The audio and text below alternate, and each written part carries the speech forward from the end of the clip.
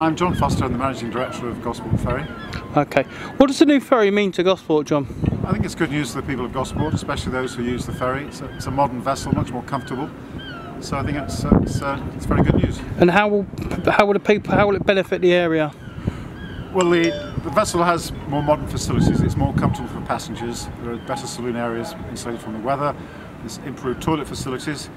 And importantly, there's more space for cycles and motorcycles. As people know, we review fares every June, and we will try and keep fare increases to a minimum, as we always do. The ferry has cost a lot of money, and ultimately we'll have to pay for that.